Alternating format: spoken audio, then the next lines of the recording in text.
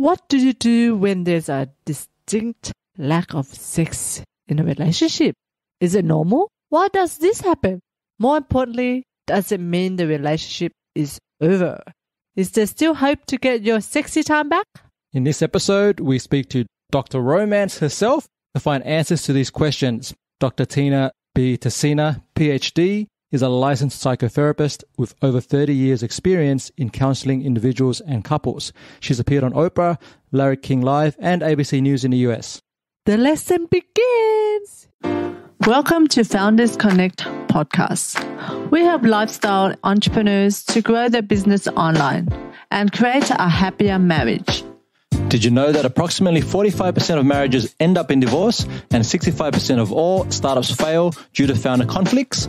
Well, we're here to change that. Each week we bring you an inspiring guest and practical tips to help you with business, relationships, and sustainable living. Now let the fun begin!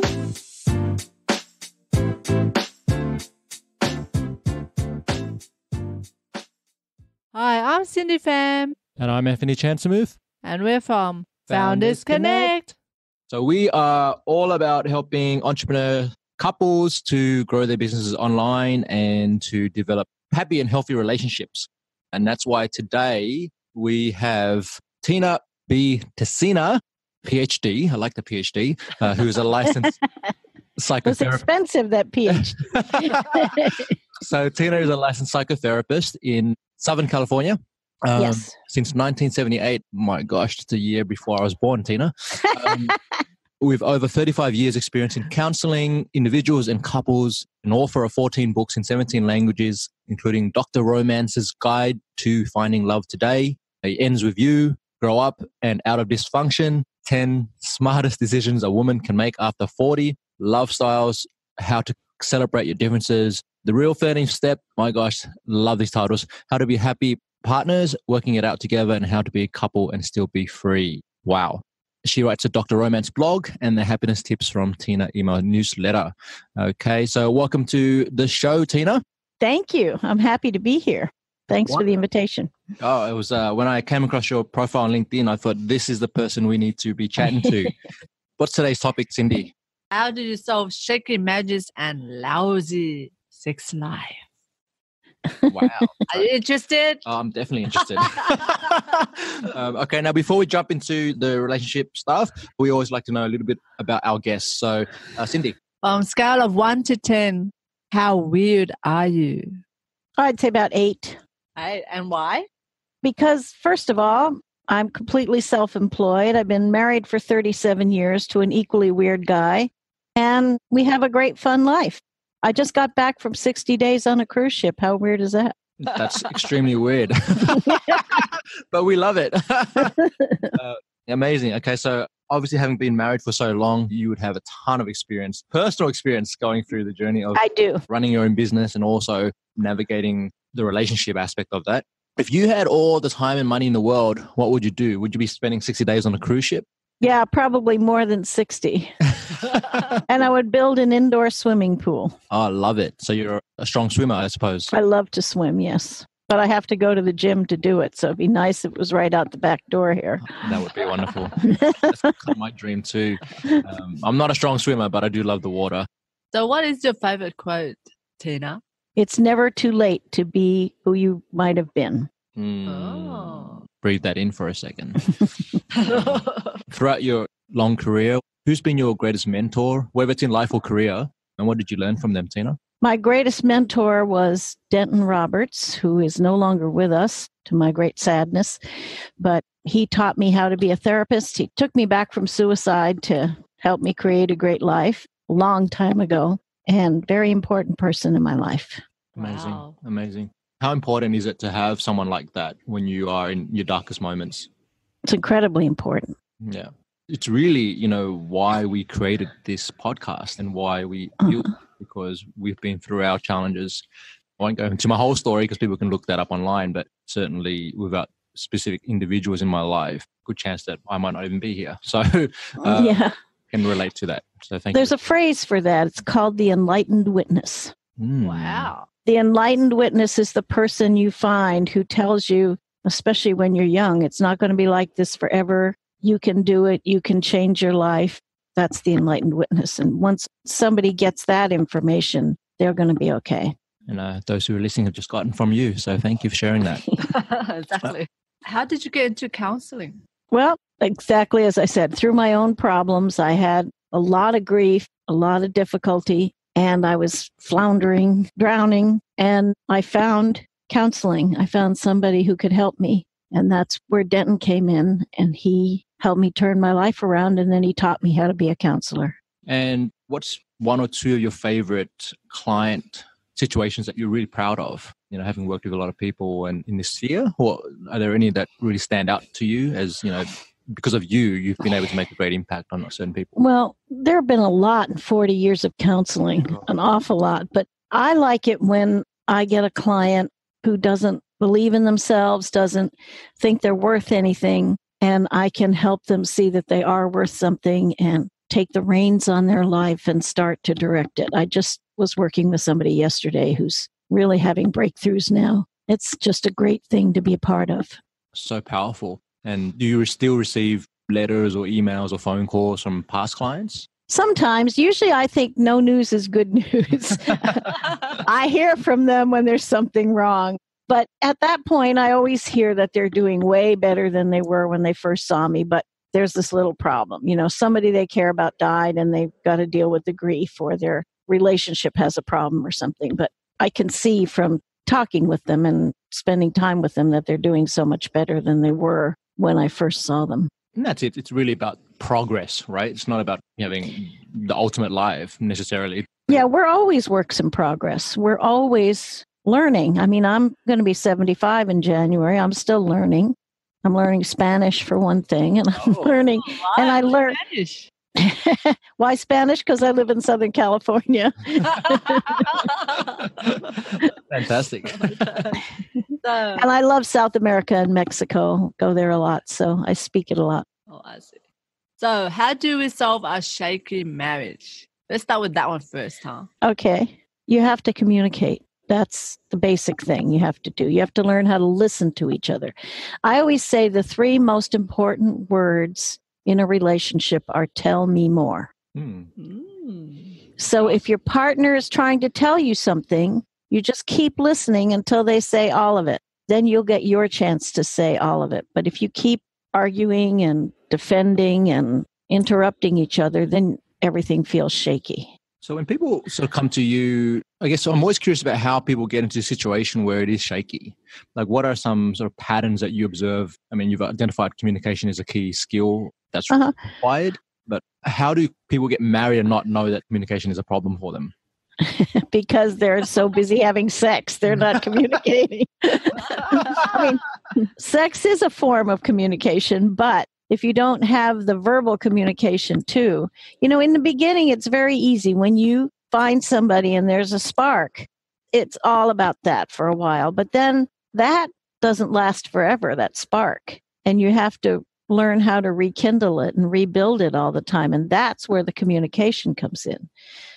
Intimacy is built through communication. So then you have to learn when people are in love, that's a very emotional thing. You feel very vulnerable and you get overwhelmed easily if something goes wrong. Oh my God, my life is over. He's mad at me, my life is over, or she's mad at me, my life is over. And they sort of collapse and they're afraid to come forward and find out what's going on. Why are you angry? My husband lost a friend of 50 years the other day. And what he does, I've learned over the years, what he does when he grieves is, and he's a very loving, caring, happy guy. But when he grieves, he gets angry. That's his first reaction to losing somebody, is getting angry. And it's so unlike how he is all the rest of the time. It's very disconcerting. So I have learned, to just stay calm and keep saying to him, tell me what's going on. Tell me how you feel. Tell me what's up. And when he can get to the point where he can let his tears out about the grief, then we're okay. Then we're back to communicate in our usual way. But you just have to give somebody the space to deal with what they're dealing with and tell you about it. That's really fascinating. I learned a while back that oftentimes what's buried beneath anger is grief, is sadness. Yeah. Uh-huh. And Sadness and fear. Those are the two things that we use anger to cover up, especially men. yes. Women are more likely to use tears, but men, anger every time, because that's the only option you were given. So, You are listening to the Founders Connect podcast, helping lifestyle entrepreneurs to grow their business online and create a happier marriage. Now back to the show. All right. Now we kind of jumped in sort of halfway down the pool. I want to take it back for those who are listening to this. What are the telltale signs that you are in a shaky marriage? you're not talking, not having sex, you're having less sex than you were before. I don't mean you're not having sex every single day, because that isn't sustainable. After a while, you have to do the chores and go to work and do things like that. But a reasonable amount of sex, a couple times a week maybe, should be happening. It should be fairly easy and it should be fun. Mm-hmm. And if that's not going on, then that's like the early warning sign that there's a problem. And the other thing is that you can't solve anything. Instead of figuring out what'll work, you start focusing on who's right or who's wrong. Yeah. That's fatal in a relationship, because you can do that forever. You can do that for months and years, who's right and who's wrong, and never get anywhere. But if you start focusing on what works, what will work, what will solve this, what can we do? What do you want? What do I want? What can we do together? Then the gears start to move again. It gets you out of the rut. So are there specific tools or practices that you've seen work for people in terms of having an ongoing reminder of what works? Because I see when we get into problem mode and when there are, challenges that present, it's easy to go down, it's your fault, it's my fault, things aren't working. You go down there and you think everything's wrong, right? But like you said, really not the case. It's just, you've hit a sort of bump in the road, if you will. But 97% of your marriage is wonderful. You're just not seeing it in that point in time. That's right. We're hardwired to look at the problems. There's wiring in your brain that says, if there's any problem, focus on that. But what happens is we wind up not looking at all the good things. So there's a couple of things I teach. Do you want me to tell you those? Sure. Yes. One is time out. You make the T sign with your hands like they do in basketball games. Okay. Okay. And you make a prearranged agreement that if anybody does that, all conversation stops right then. Because you do that when things are getting heated and things are going off the rails. So you do that, and the other person might keep saying things for a few minutes, but they'll settle down after a bit. And that stops, and you take a few minutes, 10, 15 minutes to calm down, get rid of all that adrenaline that you worked up while you were fighting. And then you come back to the problem. The person who made the T sign, made the timeout sign, it's that person's responsibility to bring the question up again. And when you bring it up again, you try to focus on what'll solve it instead of who's right and who's wrong. Because if you say, you hurt my feelings and you always hurt my feelings and you don't care about me and da-da-da-da-da-da, and if you say back, okay, so what can we do about that? How can we fix that? It's going to derail me from my anger and everything else and get me back to, oh my goodness, this guy loves me and I love this guy.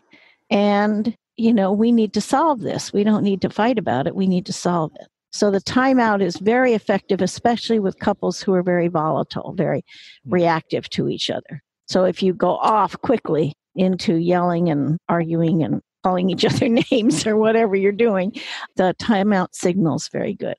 And and the second really good thing is the tell me more thing. Yeah.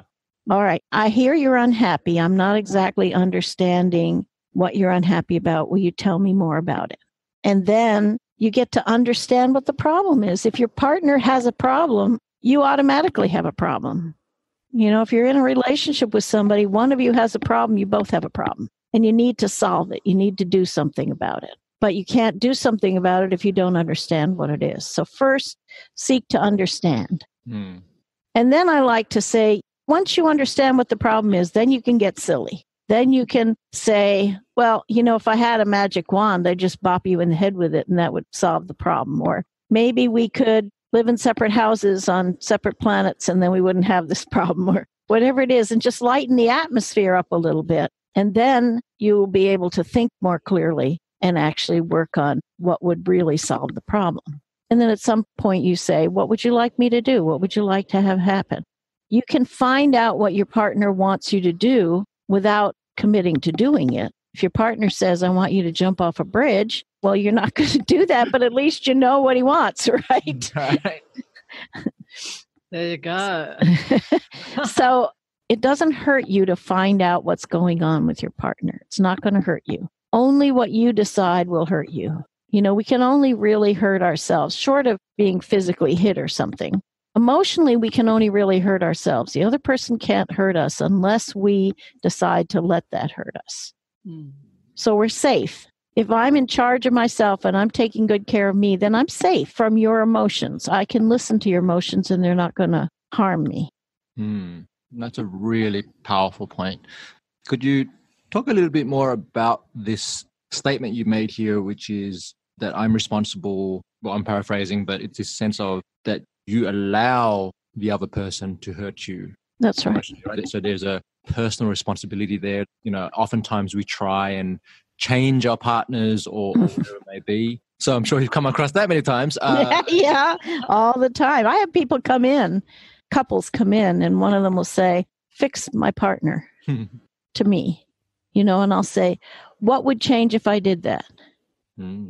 What kind of a fix would you like here? And then I'll tell the person who asked me to fix their partner what they need to change in order to change that dynamic between them. That's a smarter way, isn't it?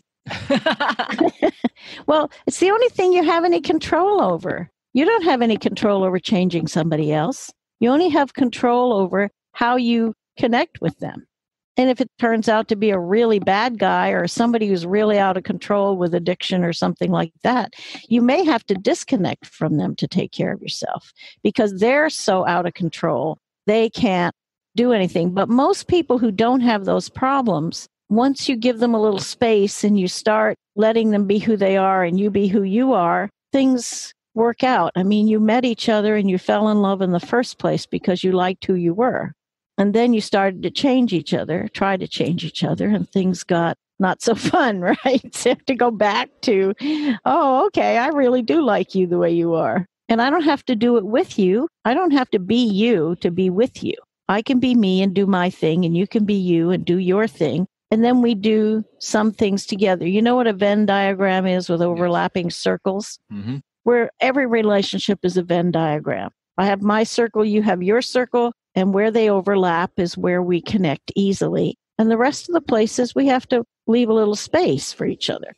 Space is important. That's why I wrote How to Be a Couple and Still Be Free. Exactly. The biggest tip, is that your biggest tip for that novel? How to do that? Yeah. I'm definitely interested in reading that book.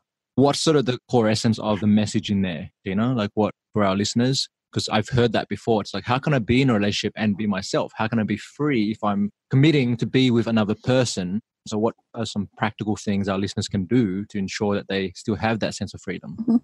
Yeah, well, you're committing to share with another person. You're not committing to become everything they want. And they're not committing to become everything you want, or at least they shouldn't be. You shouldn't be doing that. You should be committing to share with somebody.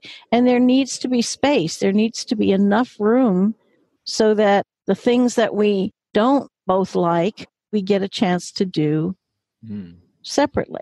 And you can eat different kinds of food together, and you can have different sleep schedules, and you can have different kinds of work and all that stuff. And you can still enjoy each other's company and work out things that you need to work out. And you can like different things and dislike different things. And if you don't make a big deal out of it, it becomes not a big deal. So I wanted to go back to the lousy sex. How can you improve that? Okay. Sex is communication. Sex is communication. Okay. If you improve your intimacy, you will improve your sex. You are listening to the Founders Connect podcast, helping lifestyle entrepreneurs to grow their business online and create a happier marriage. Now back to the show.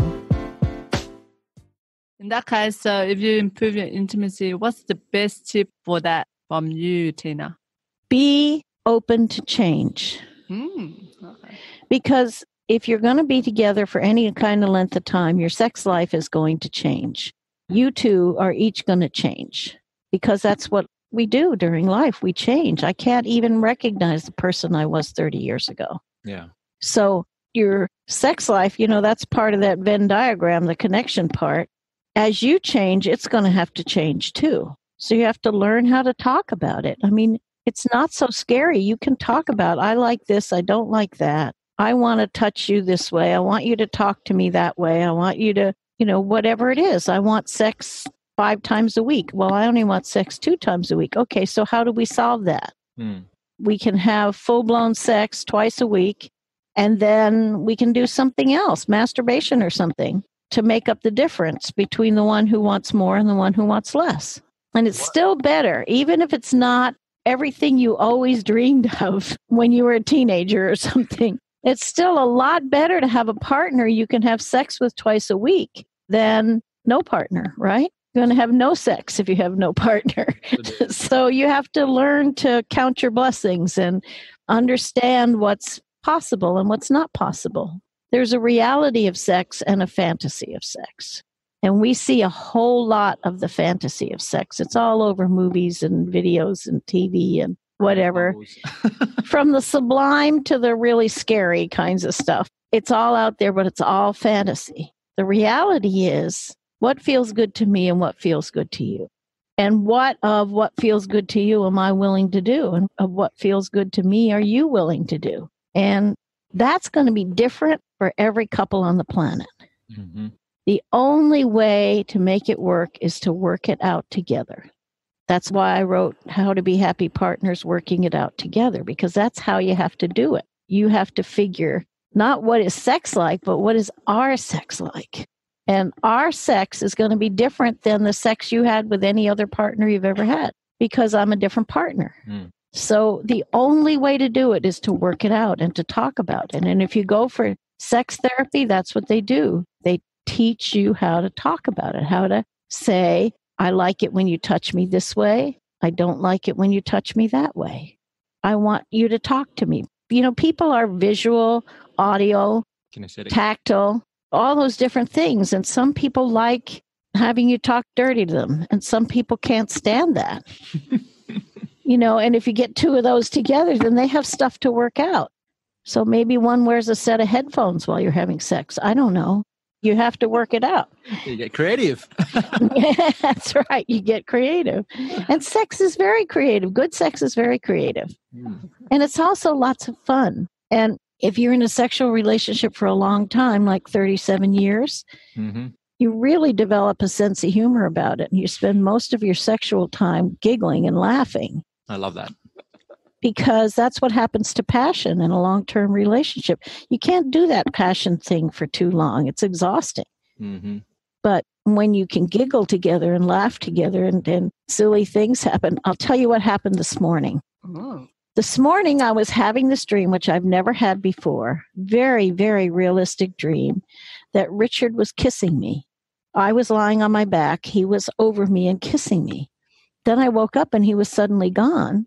And so I flung out my arm to find out where he was, and I whacked him really hard, and he was asleep, and I woke him up. And then I got all cuddly with him, and he had no idea what was happening. And I wasn't being very coherent either because I was still partly asleep. Yeah. We must have laughed about that for an hour after we sorted it all out. But I mean, you can't predict that. You can't say that's going to happen. You can't know in advance how to handle that. You just have to work it out. And, he knows I love him, and I know he loves me. And he knows that if I flung my arm out in sleep, it wasn't to hurt him.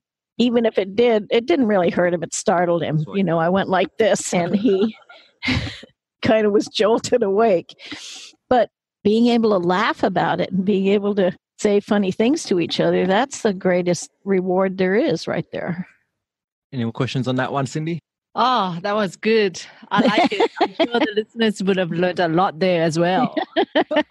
So I do have a question about that. You talk about the secret to great sex and an enduring relationship is intimacy. Having those conversations about, your sex life and also relationship. So do you suggest having those conversations in the bedroom, or is it better to have them outside of the bedroom? I would have them anywhere. I'd have them in the car. I'd have them in the bed. I'd have them anywhere in the kitchen while you're washing dishes. Some things, it's easier to say if you're not totally focused on each other. Yeah. When I have couples who can't talk to each other, sometimes I suggest that they email or text each other. I really prefer email because texting's too fast. You can send a text before you think about it.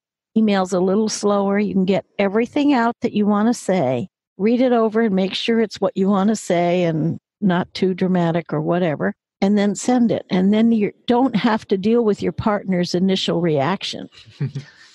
Your partner can read it and go, and then calm down and read it again and think about it and then respond thoughtfully. And you learn how to be less reactive and more thoughtful in communicating with each other that way. If you can't do it, some people just can't talk to each other face to face without freaking out because that's what they learned when they were 4 and they have to relearn, they have to retrain themselves.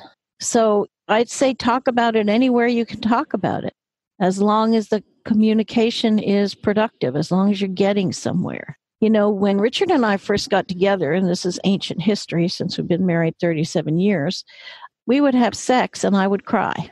And that really upset him. He thought he was doing something wrong. And I had to tell him, no, it's just that I've had a lot of issues in my life and this is wonderful and makes me sad that I didn't have it before. And I'm crying from relief and I'm crying from all kinds of things, but it's not because I don't like what we did. It's because it opened me up. And that's what was in there, was all this sadness. So then he got so, if I cried about anything, he'd say, are you trying to turn me on? That's a good one.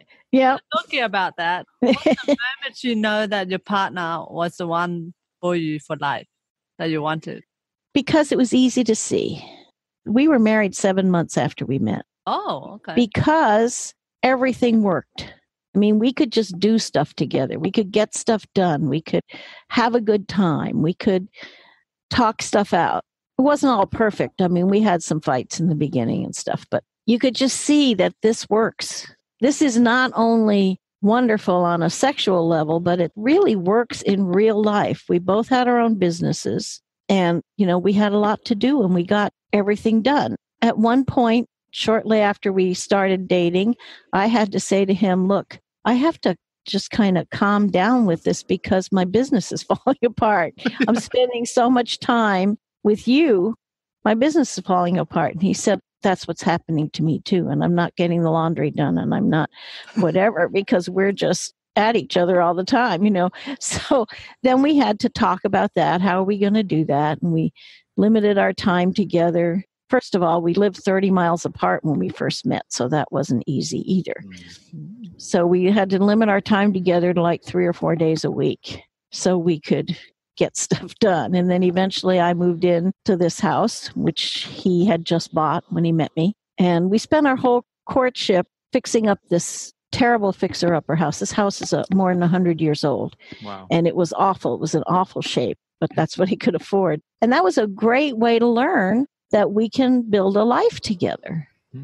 So I say, if it works, if you can do real life stuff together, then that's a really good sign. If you can have fun together, get stuff done together, and talk about it when something's not working, you got everything you need to have a good life together forever. There you go. Another great tip there. Let's go build a house. Well, you can just paint a room or something. You don't have to do the whole damn thing. That's a challenge already. I can see that one. Oh, my. It's been such a valuable conversation with you, Tina. Thank you for sharing your stories as well as your... It's been fun. We're going to just wrap up now with a couple of questions. Cindy. Mm-hmm. So what's one book or resource that's really mentioned that's made a significant impact on your life or business? My mentor wrote a book called Able and Equal. I don't think it's even available anymore, but that was very valuable to me. Oh, wow. What was the key message from that book or key takeaway for you? That everybody's equal. If we learn to treat ourselves as equals and everybody else as equals, and we believe that we're able, we can get everything done. There you go. It's like learning to believe in yourself and learning to trust yourself, and then other people by extension. I really resonate with that because I feel, and this taking it into relationships, is if we had that assumption or we had that belief and we saw our partners as equals because they are, and that starting from the same place, we're both learning how to work in this relationship. We're both learning how to be humans in society, and we all have our gifts and our flaws. It comes from a place of empathy and kindness, and I think that's a great starting place for real connection. It is. Yeah. It is. And if I don't value you, then by extension, I'm not going to value me. So, we're all in the same boat here. And if we're not starting from a place of, we both have the same rights and abilities and whatever. I mean, you might be a better singer than I am or whatever, but as human beings, we're all equally valuable and equally useful to life. So start from that premise and things go better. Totally agree. So after all is said and done, what do you want to be remembered for? What do I want to be remembered for? Yes. Helping people have a happier life. That's what all my books are about, and that's what my counseling is about. I want to make a difference. I would like my gravestone to say she made a difference. In our lives. Well, the great news is you've already done that, Tina. Thank you. Continue doing what you're doing. We want to acknowledge you for sharing your gifts with us today and for being just an amazing guest and for sharing your wisdom with our audience. Exactly. And also sharing a bit of yourself. Now, for those listening, the best place to contact or connect with Dr. Tessina is at Tessina.com. I'll just spell that, TINATESSINA.com. Also, there's a Dr. Romance blog, which is at drromance.typepad.com. Is that right, Tina? Yeah, but at tinatessina.com, there's a link to my blog. Okay. There's a link to email me. All my books are on there. More than 100 free articles on there that people can read. So it's all there at tinatessina.com. It's a great reference. So we'll link to all those on our show notes here for this episode. And if you want to, I do encourage you to connect with Tina, the doctor, to learn all about all things romance and love. Thank you for your time, and hit subscribe and share. And we'll be seeing you all on the next episode. Thank you for the opportunity. You're welcome. Bye. Bye. So that was our interview with Dr. Tina Tessina, PhD, on how do you solve a shaky marriage and lousy sex life. Cindy, what was your key takeaway? That you have to work together with your spouse, telling them what you like and not like about your sexy life. Communication is definitely the key. For me, I'm just amazed at how candid she was about sharing her journey, her story with her husband. And for me, the biggest takeaway was here's someone who's been married for 37 years. And today is still very much all about communication, learning how to understand and better communicate and express yourself, that you can't fix your partner, you can't change them. So the best thing you can do is actually work on yourself and being aware of what's going on for you, and then learning how to communicate and express that to your partner, which is definitely something we've been going through and super critical for any couples in life, in business, wherever it may be.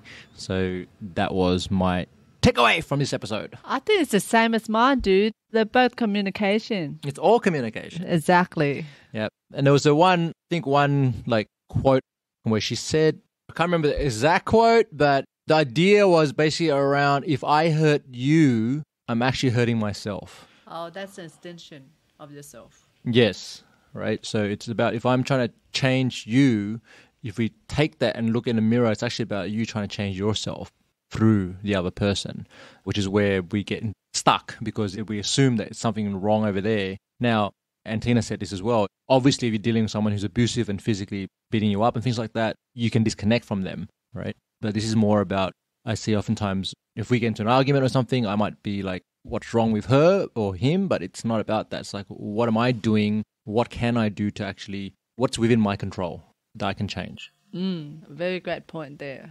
Alrighty. Okay. Well, that's our takeaway. See you for your next episode. Are you thinking about leaving your job, taking control of your own destiny, and turning your passion and experience into a side hustle or full-time business? Well, check out our new Corporate Escape Plan PDF guide. It's free and you'll learn the top 10 challenges for new entrepreneurs and what you can do to overcome them. Just head over to foundersconnect.co/escape to grab the free checklist now. Yeah, do it. Are you wanting to create traffic to your website so you can sell more of your product or service? Well, you want to check out our next episode where we talk about an organic traffic strategy, the double stack technique. You don't want to miss out on that one. Thanks for tuning in. And remember to live passionately, Purposefully, and confidently. Till next time, ciao!